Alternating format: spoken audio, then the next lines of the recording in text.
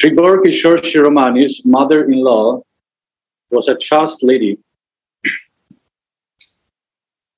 When her husband died, she expressed her desire to become sati.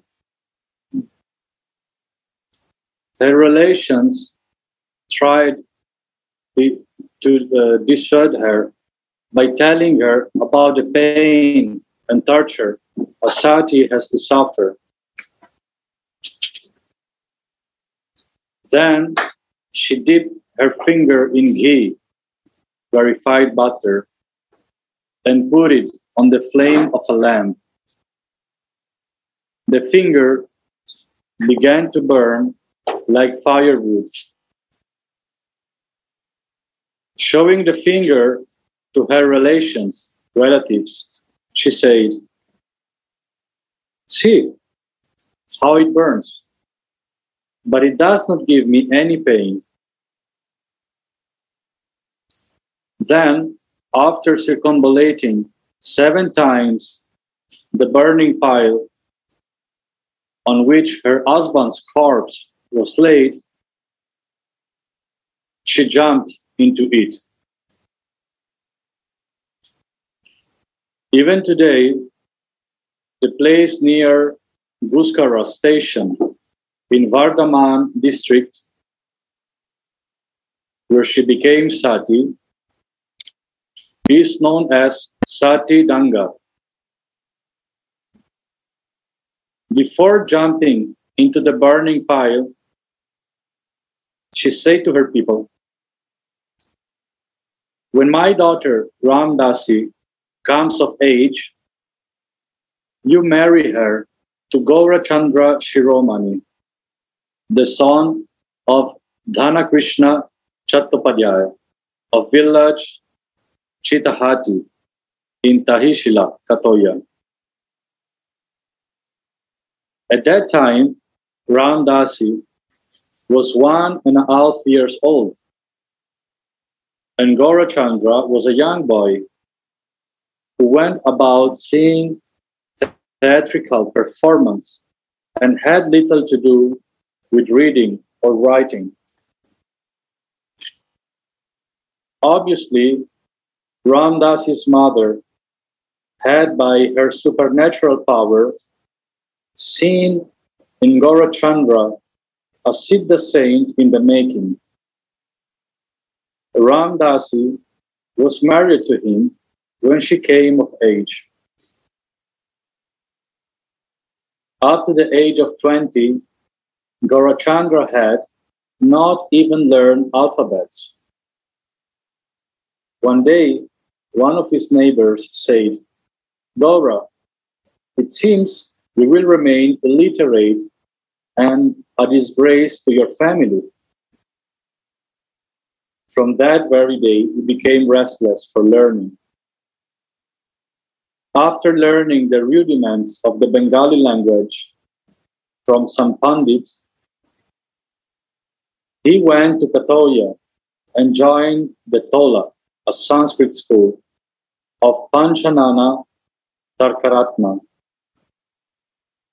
Later, he learned all the Bhakti Shastras from Sakicharan Das Pandit Baba of Katoya and became famous as a Pandit, well versed in the Shastras.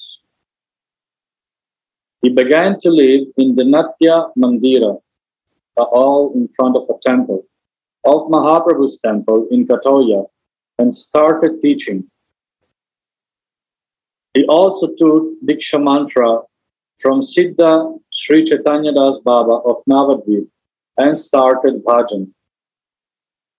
From early morning until 2 o'clock in the afternoon, he spent his time in Kirtan, Nam Japa, and Leela Chintan, meditation on Leela.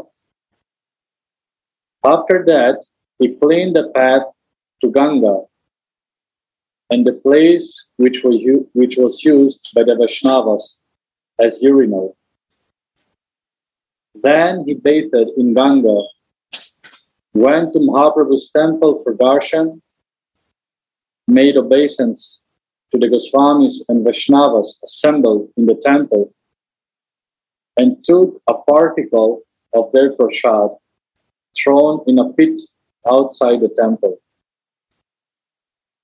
As for his meal, he boiled 4 handsfuls of rice, added a little salt to it, and ate after offering it to Mahaprabhu. In the evening, he taught Srimad Bhagavatam and other Shastras to students. The Pandits, with one voice, acclaiming King of the Pandits of Katoya and the surrounding area. The Tantrika Pandits of Kagram of Murshidabad district got jealous of him. They invited him to Kagram for Bhagavat Path with a view to humiliate him. The path was arranged near the Vishnu temple of Kagram. On the 3rd day of the path, the Pandits arranged for Pashubali, an animal sacrifice, for Kali Puja instead of path at the same place where path was held. After Kali Puja, when they began the sacrifice, every time they had to strike the animal with the sword thrice. This was an evil portent. So they tried to propitiate the goddess. At night, the goddess told the pujari in a dream, "You have insulted a Vishnu Bhakta. I shall kill you." The Tantric Pandits were very much frightened. They went to Siromani Mahashaya, apologized for their misdeed, and requested him to do something to save them.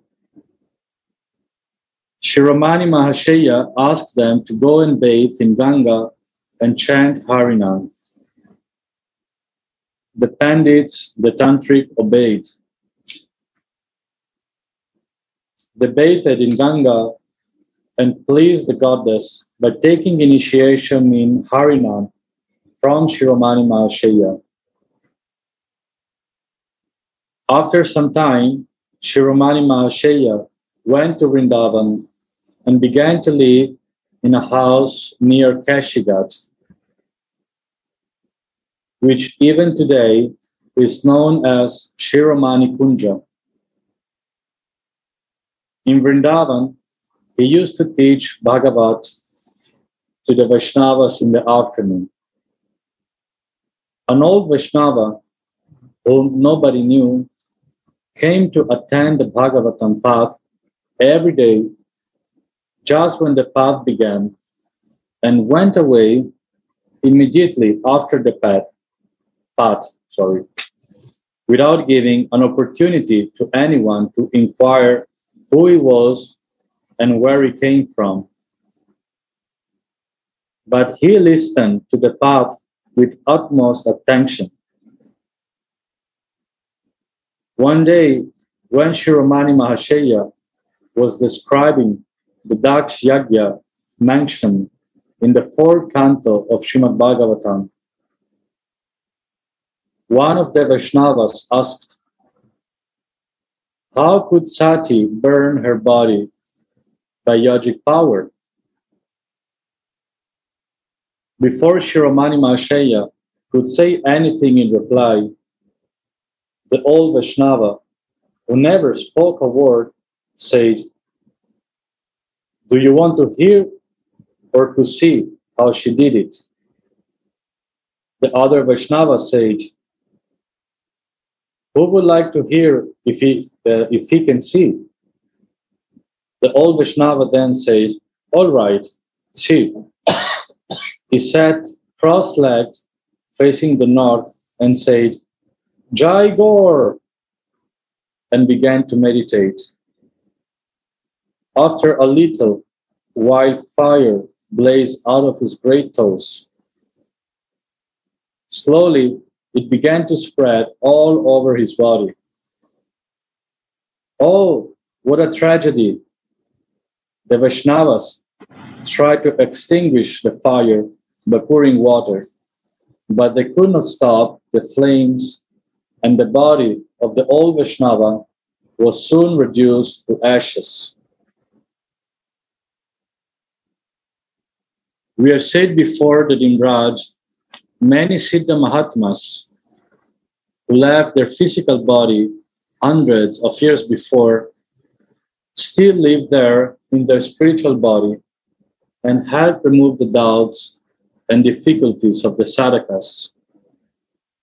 The old Vaishnava might have been one of them. Siromani Mahashaya bowed down to everyone, considering him to be superior to him in devotion. It was difficult to walk along with him on the road because he would bow down to every pilgrim who came to Vrindavan. When anyone asked him why he bowed to the pilgrims, he replied, "You don't know. Your devotion to Vrindavan has become still because of your nearness to it. There is little enthusiasm or zest in it. But these people live in far-off places. Some come from East Bengal, some from Gujarat, Maharashtra, Madras, or Multana. In spite of all the trouble and tribulation they have to suffer on the way, their yearning and enthusiasm for Vrindavan are much more adorable. So my head naturally bows down to them." Siromani Mahashaya, as far as possible, never allowed anyone to do dandavat to himself. Anyone who wanted to do dandavat to him found him lying prostrate at his feet even before he made obeisance to him. Once Sridhar, a disciple of Vijay Krishna Goswami, went to him for darshan. At that time, he was asleep. Sridhar performed dandavat at his feet. As soon as he got up after performing dandavat, he saw that Siromani Mahashaya's feet had automatically turned in another direction. He turned in another direction. He performed dandavat a second time. This time also, he saw that his feet had turned in another direction. In this way, he performed dandavat 3 times, and every time from a different direction, according to the direction of Siromani Mahashaya's feet. And every time, he found that sleeping Siromani Mahashaya's feet had automatically turned to avoid his dandavat while he was sleeping.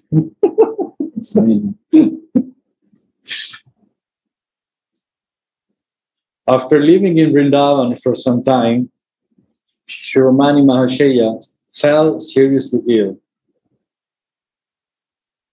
Thinking that his life would soon end, he took Vaishnav sannyas from Siddha Sri Nityananda Das Babaji of Madan Mohan Thakur. After Vaish, he was given the name Sri Gaurakisora Siromani. By the grace of Guru, he slowly recovered from illness. Siddha Sri Balaram Das Babaji then advised him to go and live in the ashram of Sri Nityananda Das Babaji. He started living there. Even before his Vaish, Gaurakisora Das Babaji was known as a Siddha Mahatma.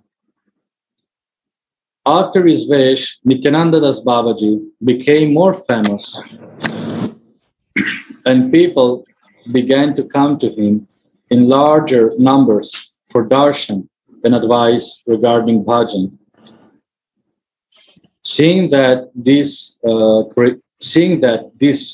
created disturbance in his bhajan, Gaurakisora Siromani himself sat at the gate of Nityananda Das Babaji and removed the doubts and difficulties of the people who came to see Nityananda Das Baba to their satisfaction.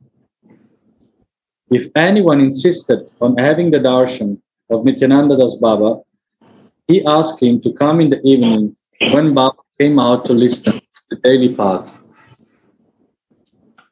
On account of the service he thus rendered to Sri Gurudeva, however, his own bhajan began to be disturbed. But this did not dissuade him from the service of Gurudeva, because he considered service to Gurudev of much greater importance than his own bhajan.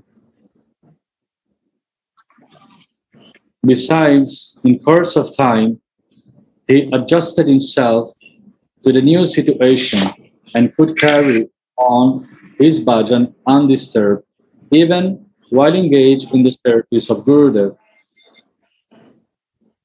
He used to tell the Tyagis, those who had renounced the world, that in their bhajan they should be like the pigeon of Nabuta Khan. There is a footnote.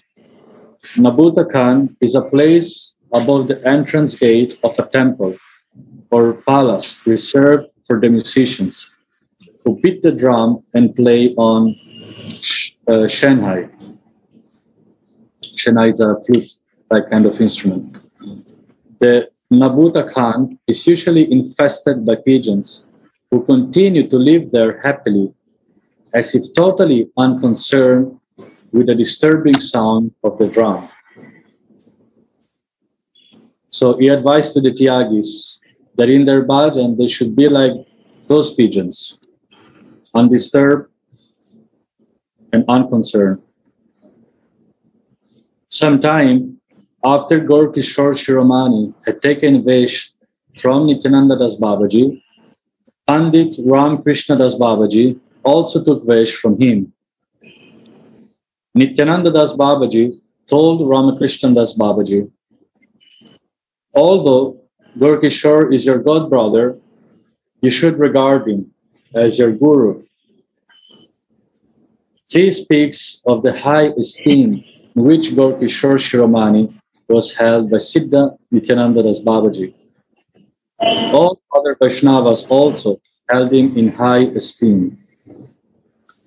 At that time, there lived in Vrindavan, besides Nityananda Das Baba and Pandit Ramakrishna Das Baba, a number of other Siddha Mahatmas and Vaishnavas like Siddha Balaram Das Baba, Sri Brahmananda Goswami Pad of Shringarvat, Sri Nilamani Goswami Pad, Sri Harachandra Goswami Pad, Sri Ganga Prasad Roy of Tarasa, and Sri Hajara Mahashaya. Gaurakisora Siromani was highly respected by all of them. The Siddha Mahatmas kept an eye upon all sadhakas. If they found anyone acting against the principles of behavior laid down in the Shastras for sadhus and Vaishnavas, they castigated him. Once they had to castigate even Gaurakisora Baba for one of his lapses. The Rani of Etamapura came to Vrindavan. She was very much pleased to hear the Bhagavat path of Gaurakisora Babaji. After the path, she sent some money, fruits and flowers, etc. to him in the form of dakshina. He accepted them because he did not want to hurt the Rani by refusing them. The Vaishnavas reprimanded him for this. He realized the gravity of his offense and asked for punishment. The Vaishnavas ordered that he should do Bhagavad Path in each of the temples of Vrindavan within a year. The order was difficult because the number of temples in Vrindavan was large. Yet, Gaurakisora Baba carried out the order by doing several paths at will. Siromani Mahashaya always swam freely in the ocean of path, and the slightest stimulus made him dive deep into it. Once we saw a dancing girl returning from somewhere after a performance. The girl reminded him of a Vraja gopi, and he was so overwhelmed with bhav that he fell unconscious on the ground. One night, Siromani Mahashaya heard his guru, Sri Chaitanya Das Babaji, saying to him in a dream, "Siromani, I'm coming to Vrindavan." He understood that Gurudev had left the body to participate in Krishna Lila in celestial Vrindavan. He was so shocked, and soon after, in the year 1890, he also followed his Gurudev. Shri Gaurakisora Siromani ki jai.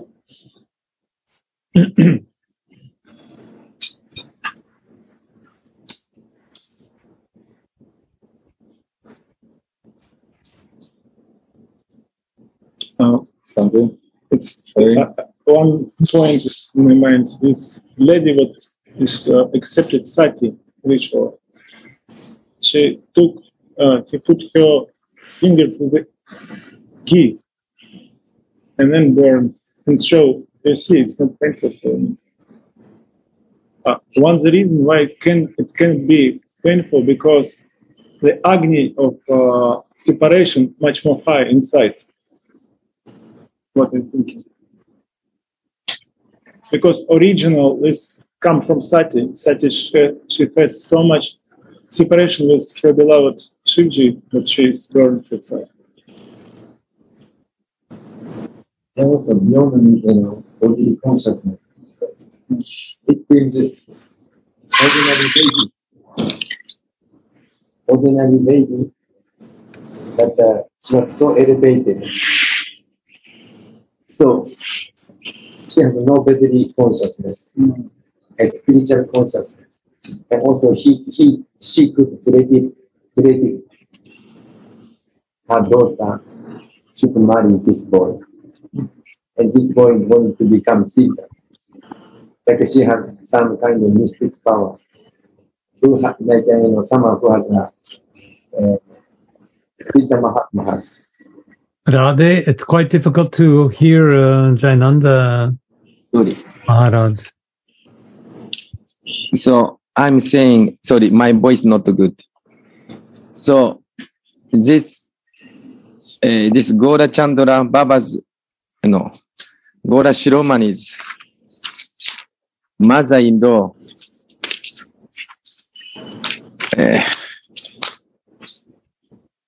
Gaurakisora Siromani's mother-in-law is like she has mystic power beyond bodily consciousness. Because burning the finger, still she did not hurt it. Also, she could predict her daughter should marry with this Gaurakisora Siromani, who future he will become Siddha. So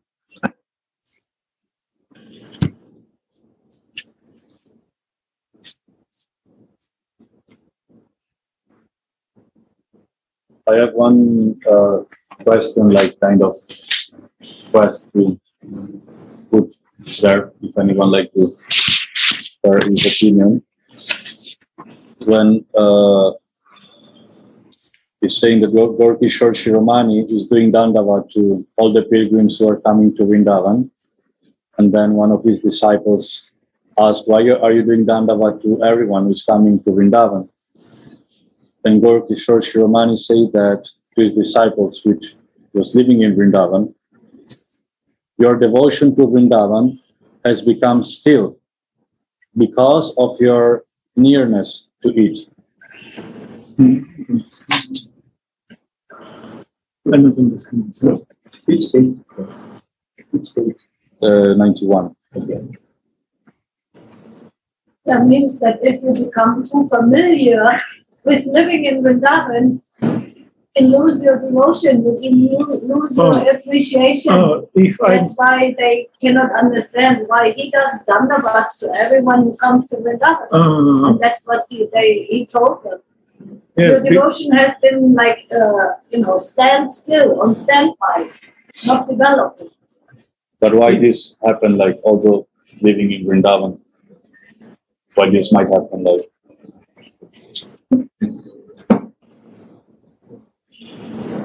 Familiarity breeds contempt. I think it can happen in that case when how Gurudev told you not stand landing means not observe in real Vrindavan.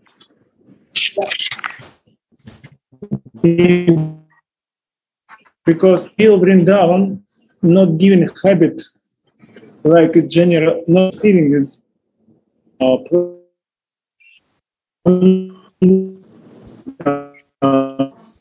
expression, a general place, but real Vrindavan could not give.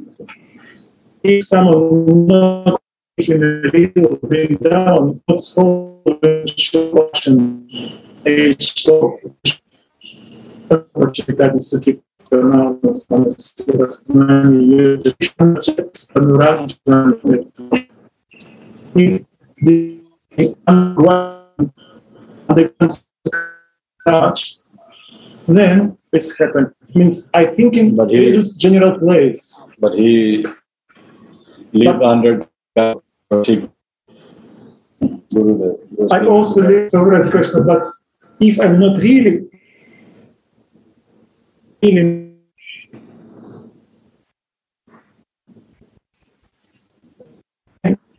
living here,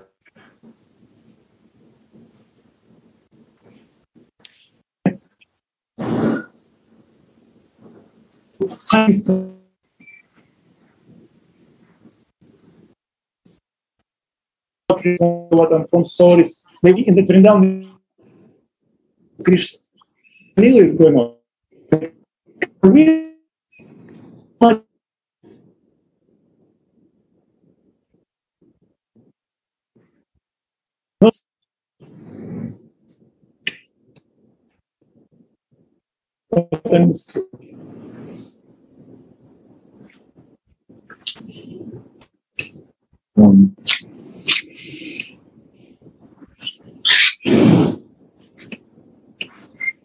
Like the Vraja has a different level. Someone who has Vrindavan, even someone who lives in Vrindavan or comes to Vrindavan, each person has different consciousness. I think Bhaktivinoda Thakur described in Vrindavan different layers. Like someone who has like a, some more or less material consciousness. Someone who has like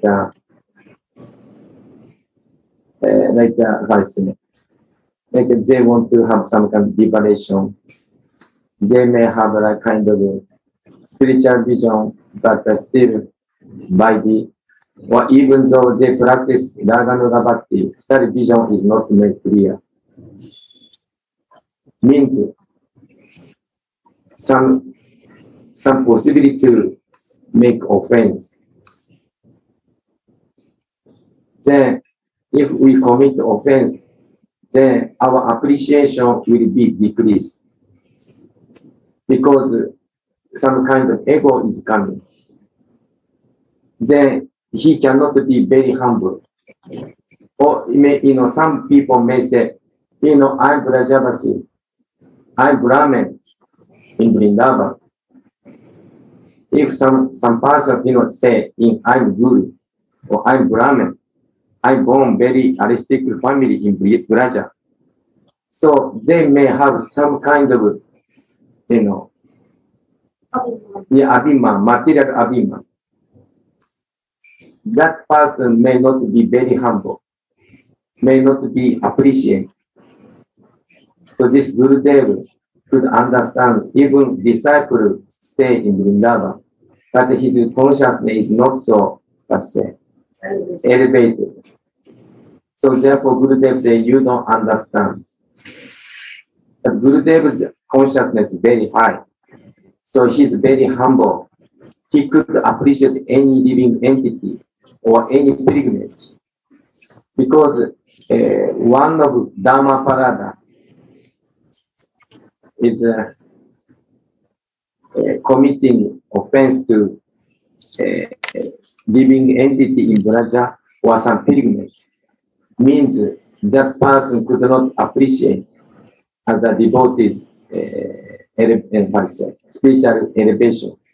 That we may say, even though in same Vraja, the devotee or Vraja has different consciousness or different bhava. Well, here also maybe different covering. We came, like I came, like say, 35 years I'm coming visiting, but still some covering there. Or some, you may stay more than 10 years. You are very elevated, you may not cover it, but I understand what you say. Nearest to Vrindavan, the emotions. So therefore, we don't know. Someone was staying in Vrindavan many years, or some many years, but we are not sure our devotion is really, mature. So this Gurudev is saying, you don't know, because you don't understand other people's spiritual elevation. Because someone who is very high, like Paramahansa, can respect anybody. Like Raghunath Das Goswami he did Dandavat, I think, 1,000 times every day. Raghunath Das Goswami meet each person, he did Dandavat. I cannot imagine every day 1,000 times Dandavat. This is Paramahansa, but we are thinking, we did not do so much Dandavat. This is interesting. So I'm very glad to read where I started before in chapter 11, if you like. And we still have Japanese translation going, I think. See. Yes. Blessings to Ananda Prema. Thank you, dear. So we were just starting the Leela of Gauracarana Dasa Babaji. And I'll just start again because I only read one sentence, I think. Siddha Shri Gauracarana Das Babaji was a descendant of Shri Lokanatha Goswami, who's actually who's also the godfather of Jagannath Baba, who we talked about last week. He's an associate of Shriman Mahaprabhu. He was born in Talkarhari village in the district of Yasora in Bangladesh. At a very early age, he left home and went to Navadvipa. And there he took initiation from Siddha Chaitanya Das Babaji. After remaining in the service of Gurudev for a long time, he requested permission to go to see holy Vraja and return. Gurudev said, "Go, but will you be able to return? Having gone there, you may find yourself in the love trap of Krishna and Balaram. They may not let you come back." So it's actually the love that will not make you come back, not let you come back. Gauracarana said, "No, Gurudev, you may rest assured. I will return quickly after making the 84 kosa parikrama of Vraj." Gauracarana went to Vrindavana. He performed the parikram of Vraj. And at the conclusion of the parikram, he went to Mahavana and had the darshan of Dauji, the image of Balaram. He resolved to pass the night there, and at dawn to set out for Navadvipa.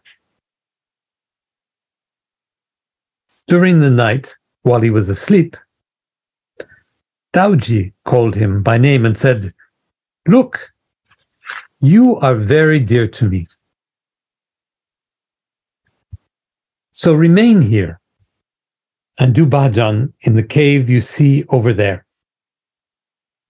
Here you will attain all that you want."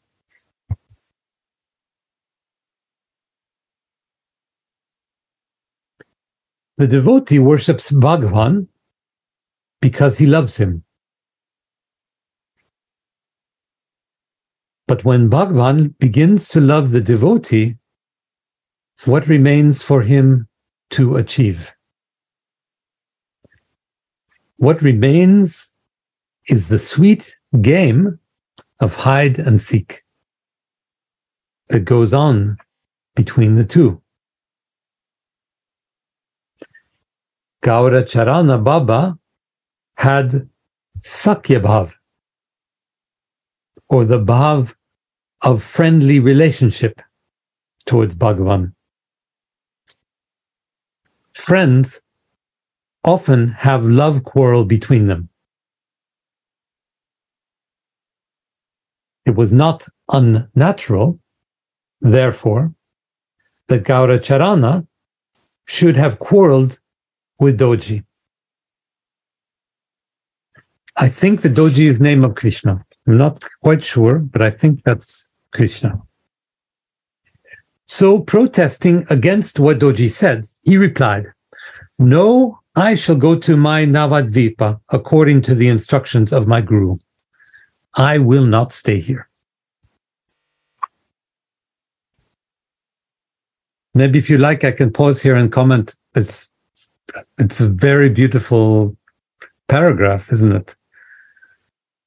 It says, first, the devotee worships Bhagavan. Devotee worships God, the God that we are attracted to, who has personality, who has love, who has devotion, who has longing, who has feelings.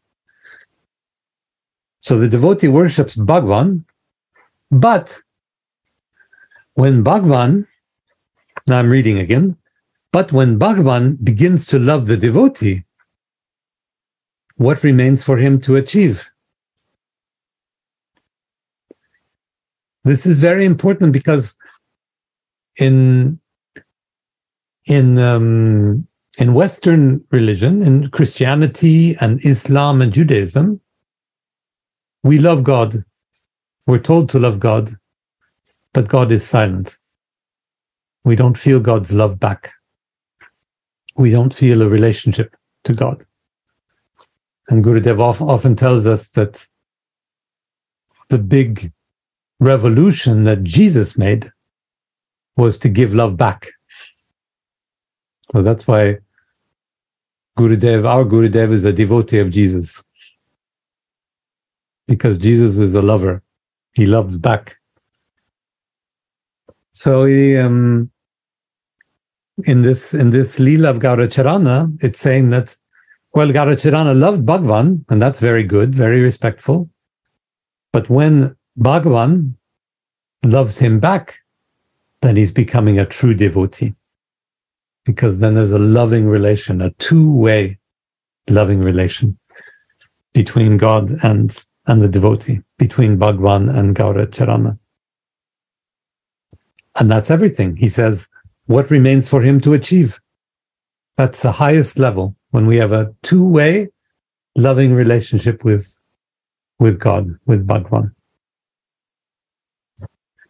And then the next sentence is very nice too. It says, well, you ask what remains. What remains is a sweet game of hide and seek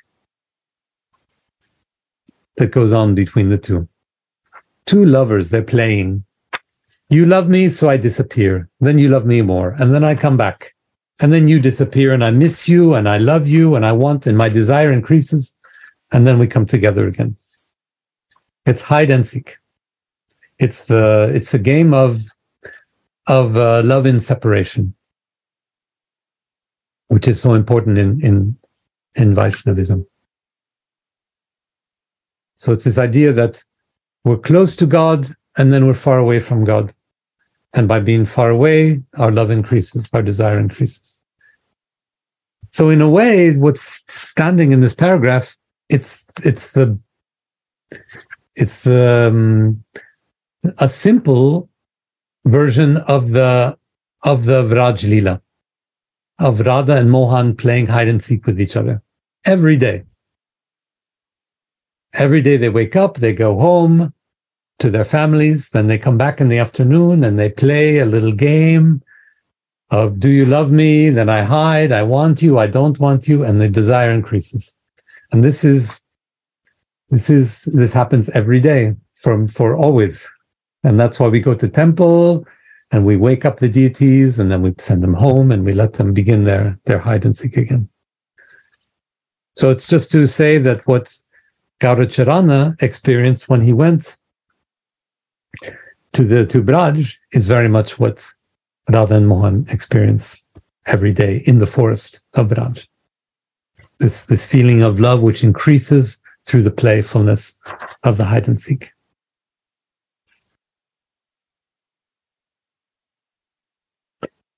So then Gauracharana is going to follow his guru's instructions and go on to the next place, Navadvipa. And Dauji says, I will not let you go.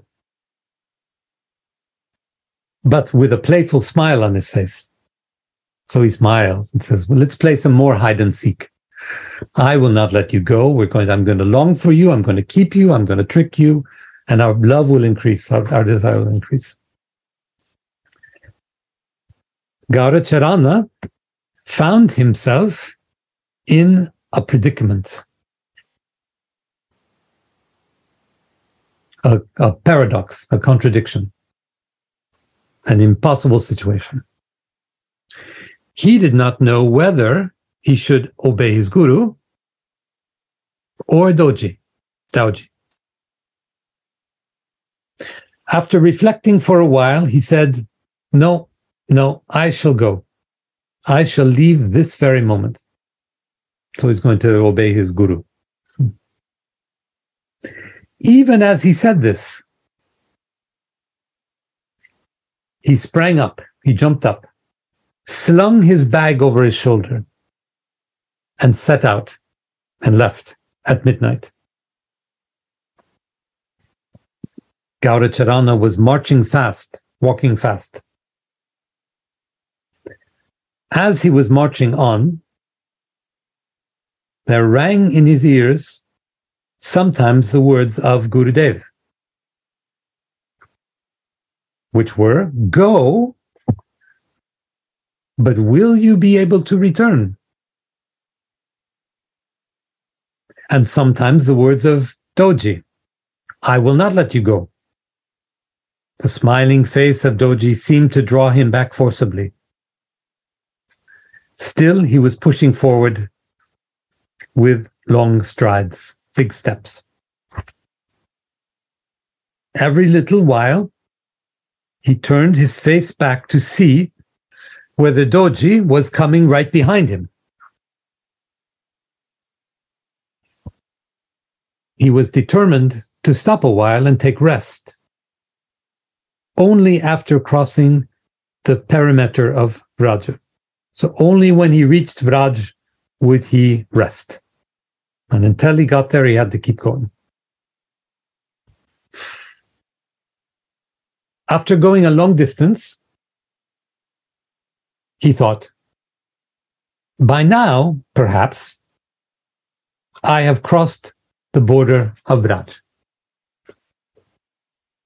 But as the day dawned, as the sun came up, he was amazed to find where he was. He exclaimed, "Oh, have I, like a fool, been only going round and round Baladeva Kund all night long?" The illusion must have been maneuvered by Baladev. So he's been going round in a circle all night long, walking and walking, trying to come to Vraj, and he just stays in a circle. So he stays in the love game. He stays in the hide and seek, the coming and going, in a situation of attraction to God and loyalty to his Guru. The words of Gurudev came true. Gauracarana realized that it was not possible for him to escape the grip of Dauji. What could the helpless Babaji do? He began to dwell in the cave, to live in the cave pointed out by Doji, and to do his sadhana there. So in effect, he obeyed both his guru and Doji. He went on, but by going on, he came back. By going out, he found out where he was going, which was back at the place with God. So he did his sadhana.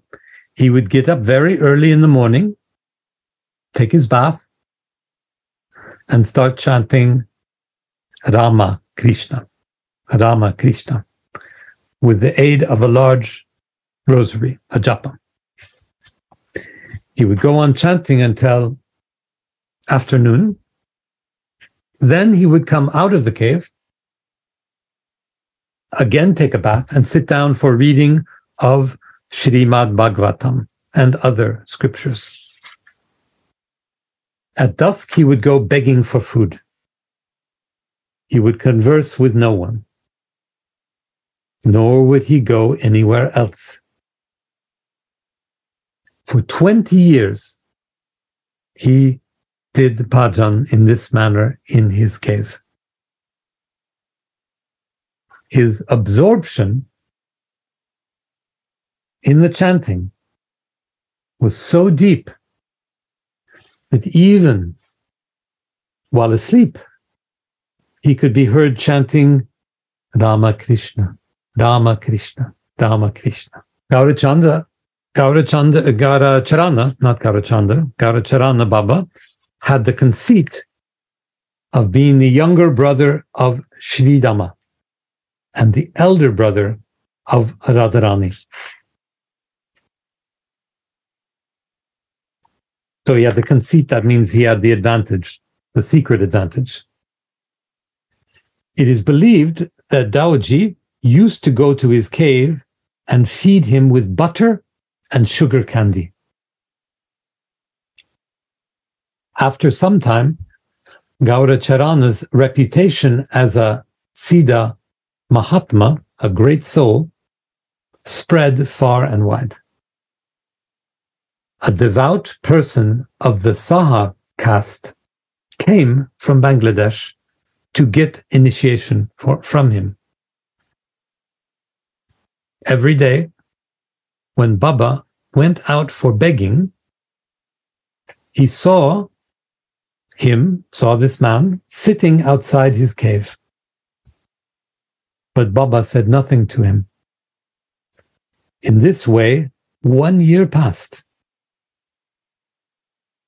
Then one day he asked him, "Who are you? What do you want?" Saha Mahashaya introduced himself and said, I desire your grace, your mercy, your initiation. What is that under your arm? said Baba. That is Chaitanya Charitamrita, he replied, the great book. Baba took him inside the cave and asked him to recite Chaitanya Charitamrita. And from that day, for about a year, Saha Mahashaya recited to him Chaitanya Charitamrita every day. Think that I should sit here and read to you all day long, every day, for 1 year. That's what he did. During this period, Baba gave him Diksha. Later, he gave him Vaishnava Samnyasa and the name Shri Dayala Dasa. Dayala Dasa was the first disciple of Shri Gauracarana Das Babaji. After him, many others took initiation and Vesha from him.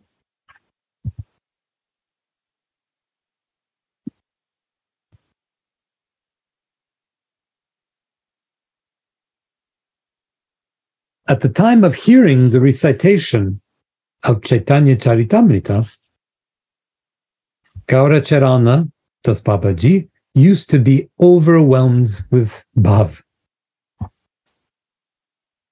So profuse, so intense, so strong, used to be the flow of tears from his eyes, that his clothes got completely drenched, completely wet. Listening daily to the recitation, he became so engrossed in love for Gaura that instead of chanting Ramakrishna, he began to chant the names of Gaura and his associates. Shri Gauranga Nityananda, Shri Advaita Chandra, Gadahara, Shri Vasadi Gaura Bhaktavanata. How is it that Gauracharana Baba, who was intensely devoted to Rama and Krishna, became a devotee of Gaura? A devotee of Gaura is, of course, a devotee of Krishna Radha Mohan. Was it because the Madhurya, the sweetness of Bhagwan, in the form of Bhakta, charged with Mahabhav, the great feeling, the sentiment of Radha's love for Krishna, the highest love sentiment, is even more charming than the sweetness of Madhurya, the sweetness or Madhurya of Krishna, the highest embodiment of all the rasas. I'll read that again. But listen here, let's think about what happened to him now. He was loving God, loving Krishna in a one-way relationship. And when he arrived at this place, he started feeling the love of Krishna back towards him. He started having the experience of God as a lover. And God as a lover, that's exactly the form that we recognize in Radha Mohan. Or Krishna, all through the millennia, is one who's experiencing the love of others, the love of the gopis, the love of all the jivas. But when Chaitanya Mahaprabhu comes, Krishna becomes a lover and starts wanting to love and know what it is to love, and that's why he takes the mood of Radharani. So when Chaitanya Mahaprabhu appears, he takes the mood of Radharani and becomes someone who also loves and experiences what love is. So in a way, Gauracharana in this Leela is following that same progression. First, he's a devotee of Krishna in this one-way love, and then he starts feeling the effect of Chaitanya Mahaprabhu. He starts feeling that a relationship to God is a relationship of loving and being loved, of knowing both sides of the equation, if you like. And that's what he's expressing in this paragraph. I'll repeat it now. I'll read it again now. How is it that Gauracharana Baba, who was intensely devoted to Rama and Krishna, not Radha, but Rama, so this one-sided view of God, he became a devotee of Gaura. Gaura is Radha Mohan. Was it because the sweetness of Bhagavan, the Madhurya, in the form of bhakta, in the form of emotional devotion, charged with Mahabhava, the great emotion, the sentiment of Radha's love for Krishna, the highest love sentiment, is even more charming than the sweetness of Krishna, the highest embodiment of all the rasas?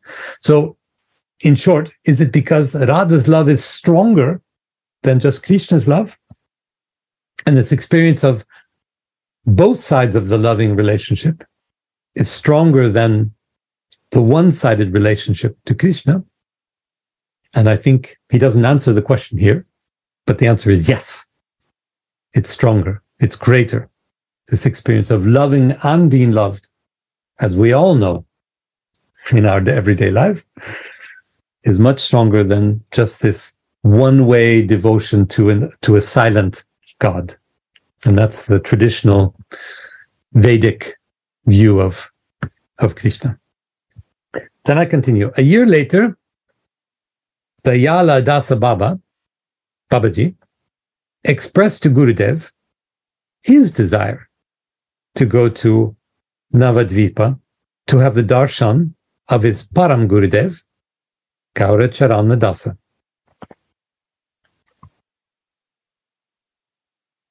Oh, pardon me. Gauracharana Dasa found himself in a predicament, a problem.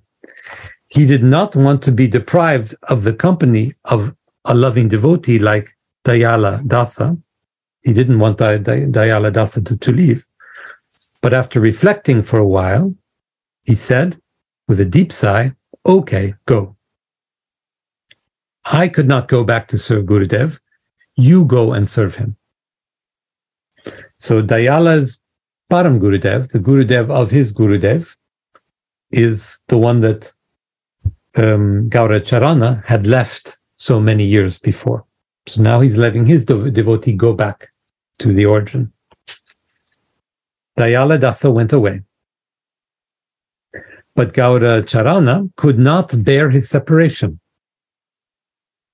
He began to think that Gauranga Mahaprabhu, Radha Mohan, Gauranga Mahaprabhu himself had come to him in the guise of Dayala Dasa to dispense Gaura Bhakti to him. So Gauracharana is thinking, actually Dayala, my devotee, is maybe Radha Mohan, who came to show me this two-way love. He went about from grove to grove shouting, Dayal, Dayal, like a madman, shouting to his devotee who had left. Did Gauracharana Baba, in consequence of his love for Gaura, because of his love for Gaura, forget all about Ramakrishna? The question does not arise. For Gaura is not separate from Krishna. But Radha Mohan is not separate from Krishna. He is only different from or manifestation of Krishna. Radha Mohan is a form of Krishna. It's Krishna coming to us with the question, what is it to love? That's the difference between Krishna from the old Vedic version and our more modern version. I say modern, but it's 500 years old. Our more modern version of Krishna understood as Radha Mohan. He, Gaura, is Gaura Krishna, or the fair complexioned Krishna. Krishna with a fair skin, having the form and the conceit of a devotee, so looking like a devotee. He appears in this form in order to relish the madhurya, the sweetness of his own Krishna form, and also to relish Krishna prema, the love of Krishna, or the bliss of loving devotion to Krishna. So Krishna has always been the object of our love, our fetish, our admiration. But he's never known what it is to feel that love, to love himself, to relish love. And that's why he appears as Chaitanya Mahaprabhu, why he appears as Gaura. There was no change in Gauracarana's Sakhya Bhava towards Ram and Krishna, so his material pleasure of worshipping them. Under the maddening spell of this sentiment, one day he went to the temple of Govindaji in Vrindavan. Perchance he was reminded of Krishna's own saying in Srimad Bhagavatam, I follow close behind my devotee, so that the dust of his feet may settle on my body and I may be purified. That's what Krishna said.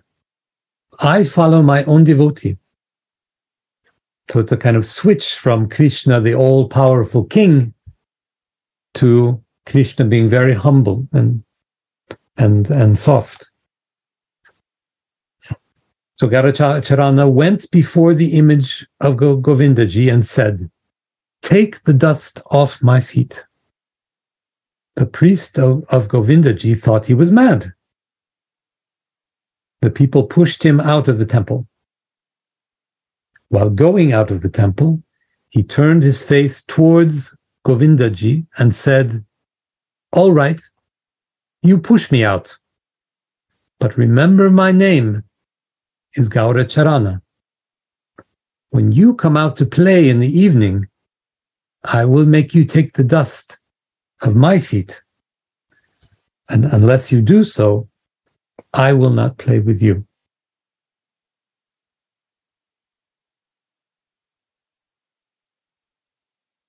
So I think what he's doing here is inviting him to the Radha Mohan Leela that we all talk about so often in our practice. He says, you come out and worship me, give pleasure to me, and I will give back to you. Gauracarana Baba's behavior towards Govinda may arouse our indignation. It may make us angry.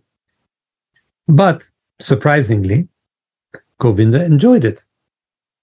He always enjoys the devotee's outburst of anger in love,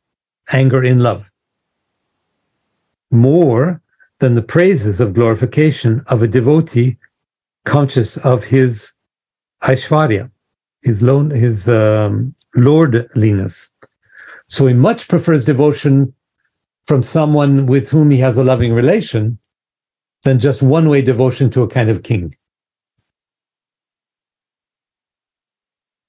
This is an extreme example of Raganuga Bhakti. We know this word, we all know this word. It means a passion that goes two ways, a passion towards God and a passion from God. That's what characterizes Gaudiya Vaishnavism. It's not God as some sort of great thing that we have no relation to, but God who gives back love in as much as we give love. So it's God as loving. This is an extreme example of Raganuga Bhakti, or spontaneous outflow of devotion, free from the stress and strains of the moral imperative or the injunctions, the rules of the scriptures, which is prevalent in Vraj, so common in Vraj. So no more the rules and regulations, that the power relations, the moral relations. It's pure love coming from the heart towards God, pure love coming from God to our hearts. This highlights the importance of the total absence of Aishwarya Bhav, so authority, in Raganuga Bhakti. There can be no forcing. There can be no authority. And then we'll finish here. Very good timing, actually, if I look at my clock. After some time, Shri Gauracarana Das Babaji went to Kunjara village in Vraj and began to reside there. He lived very long. In his last years, he resided in Vrindavan with his disciple Shri Krishna Chaitanya Dasa, also known as Raya Sahib Shri Kalyasa Dasa, in the Manipuri Kunj, where he left his physical body to join Shri Krishna in celestial Vrindavan and to participate in his Leela. There we have it. Adhikar Dasa ki jai.